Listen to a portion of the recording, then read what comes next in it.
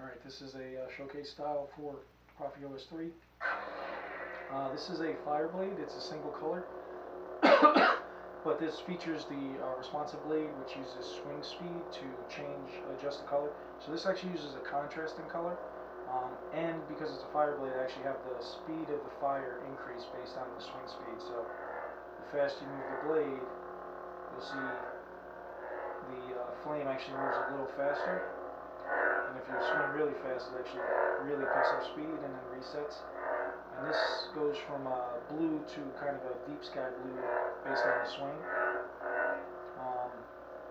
And then in addition, this has all of the different transition effects. So it's got power up, it's got cool down, it's got transition on lockup for before and end lockup, for drag, as well as for stab. So for lockup, we'll have a quick flash of the blade, localized lockup, and then the reestablish. And then for drag, you get a quick flash of the tip, and then a fade out. And then on stab, there'll be actually a wipe in animation, and then a fade out.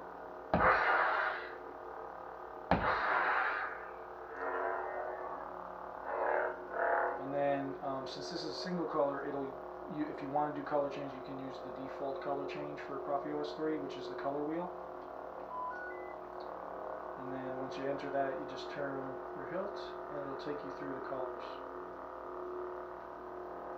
until you get to a color you like. And then again, the fire will pick up speed, and the blade will brighten a little bit based on the speed of the swing.